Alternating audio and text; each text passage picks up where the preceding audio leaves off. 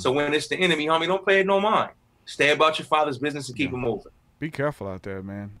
These people,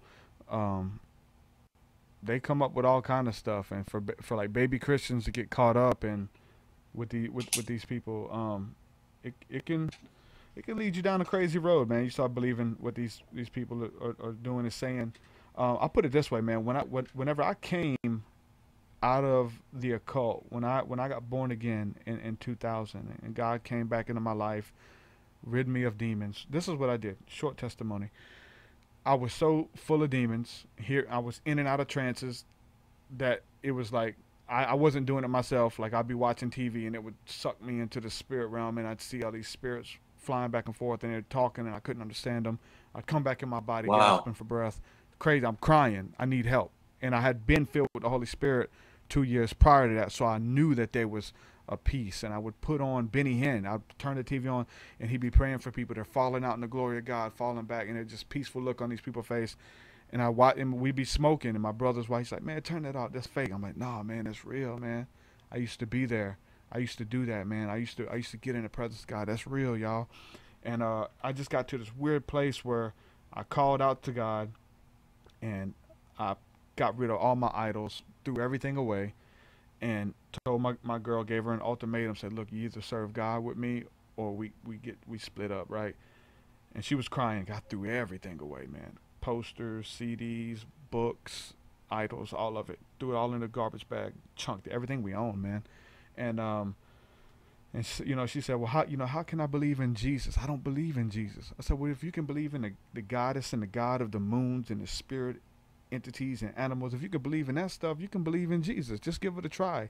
And if 2 weeks pass by and our life isn't 100% better, then we'll go back to serving these other gods." I said, "Give it 2 weeks." So she said, "Okay." We prayed together. Man, I was coughing up blood every day. It was wild stuff, man. Mm. And hearing voices, seeing spirits and shadows in my house. And um, I opened up the phone book and I called all the churches I can find. I said I knew Assemblies of God, non-denominational. Those are the churches you want, right? Who believe in, you know what I'm saying, people going through deliverance. And I called and I left a message on all the answer machines. "Hi, I believe I have a demon. I need prayer. Can somebody help me?" I just called through them all, right? The next day, one pastor called me back. And I said, "Hey, I believe I'm filled with demons and I need prayer. Can you help me?" He said, "Sure. Give me your address. I'll come over to your house." The pastor came to my house. He prayed with me and my girl. And then he came to pick us up for church after that. Bible study, church. And I was feeling better. I had given my life back to God. I was feeling better, but I was still in this weird haze, man. I would go there. I would feel like I was dreaming the whole time. And the Lord was just, it was just a long, hard road, man, to kind of get where I needed to be. And um, so he'd pick us up, bring us to church, all that. And then I moved away about 3 weeks into that. Moved away, moved back to Alabama. So this was in Louisiana. Moved to Alabama. Couple months go by. We go back to visit family. We go to visit that church. They have us saying, "Hey, Brother Derek's here. Everybody, he came to the Lord. Tell your story." Had me stand up. They clap and all that. Sit back down. It was a charismatic church. They'll go around the church 7 times and shout and Jericho, and they're dancing and tambourines. Regular Pentecostal church. They're weirdos. They were totally weirdo. The pastor's a weirdo. Children. I'm sorry, but it was a weird place. But most of them are. It didn't seem nothing different. About a year went by, and we went back to visit family. We wanted to go back to the church. I go to the church to see what time they open for service, and all the numbers were and times were scratched off the glass. You could see the traces where they scratched it off, and then they had all the windows had aluminum foil over all the windows. So I was like, "Oh, this is weird." And it said, had a sign on the door, "Service by invite only." Oh, this is weird.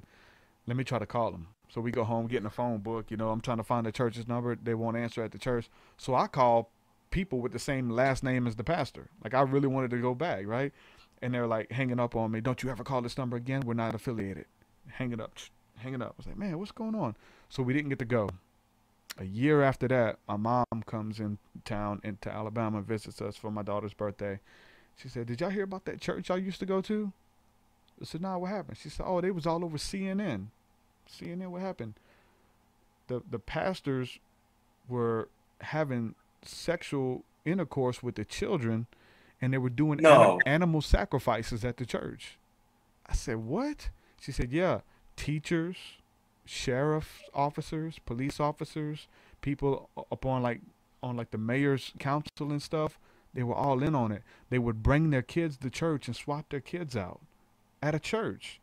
And they were killing animals and cats and painting pentagrams and burying them all over the church. It's a whole thing going on online. It was on CNN.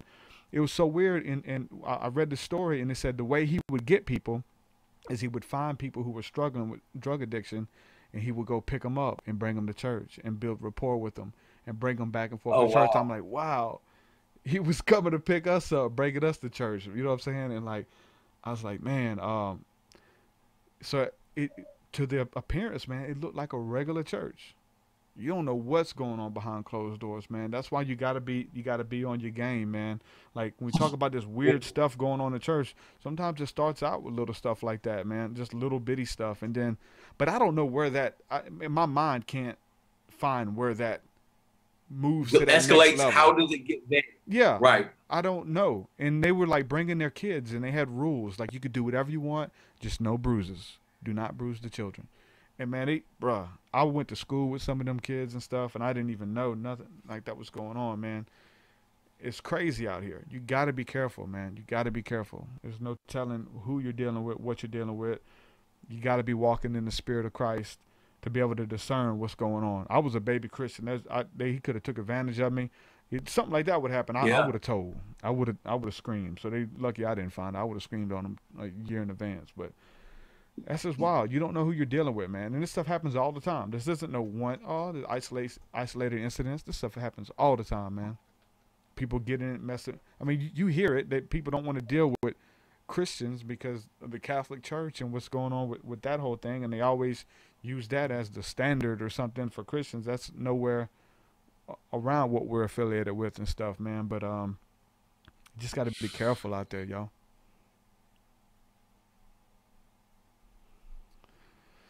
It's deep, man. I made it out. I mean, as a baby Christian, man, you only know what you're taught. Exactly. You know what I mean?